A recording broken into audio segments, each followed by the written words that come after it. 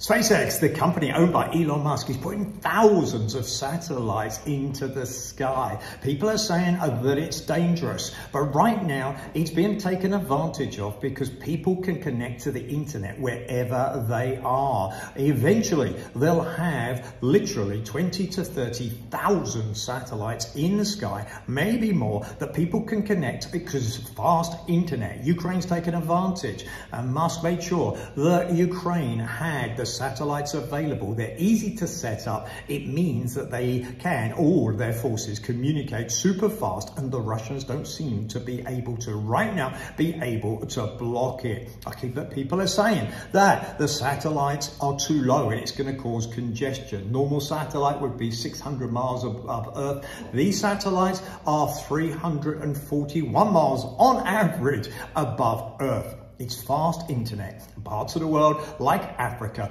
don't have access. And even if we look at Europe, there's 90%, but that means 10% don't have access to the internet. It can change things. And Elon Musk, he definitely wants to change the world. There's no question about it. Hit subscribe. I'll keep you up to date with what's going on. Please like, please share the video. What do you think? Is the world changing super fast with satellites? And is it dangerous?